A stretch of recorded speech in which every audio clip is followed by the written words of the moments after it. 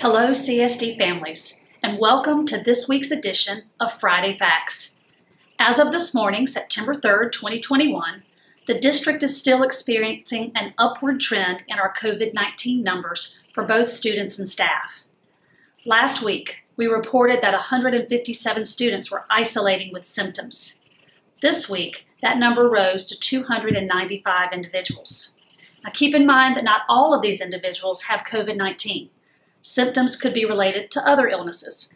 However, we do ask these students to stay at home while they are ill and seek a COVID-19 test before returning to school. With confirmed positive cases, last Friday we had 89 positive students, and today we are at 141. That represents a 58.4% increase. Transmission within the family household remains the most common way COVID-19 is spreading. We have converted 6 classrooms in 2 different schools to temporary remote learning for 10 school days because those classes met our threshold for positive cases within a single class. Our quarantines have also risen from 439 students last week to 785 this week, which is a 78.8% increase in students quarantining. This intense contact tracing of close contacts has become our best defense from major spreading within our schools. Please remember, there are only 2 ways a student can avoid being quarantined due to a close contact in school. The first is if the student remains at least 3 feet from others, and both the infected and the exposed student choose to wear a mask at school. The second is that the student is fully vaccinated. These are not Clover School District rules, these are DHEC rules. Parents, these options remain in your hands at this time, but we encourage you to take them seriously so that we can keep our schools open and in person.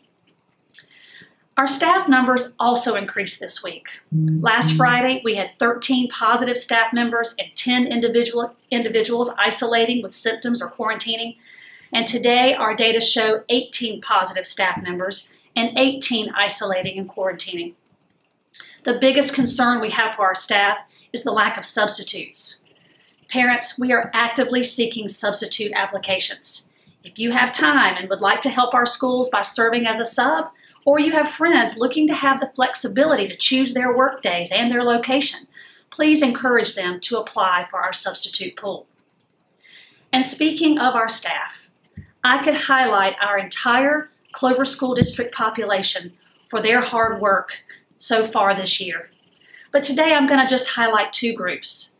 I want to first say thank you to our teachers who are posting their instructional videos and/or inviting students into their classroom to view lessons via WebEx while those students are at home isolating or quarantining.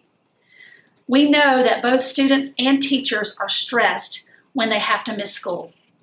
And as a district, when you have 13% of your student population going in and coming out, it is a lot of work for our teachers to help students stay caught up with their schoolwork. To our instructional staff, I want to say thank you, and we are working on a plan to support you both practically and financially for this part of our pandemic response plan.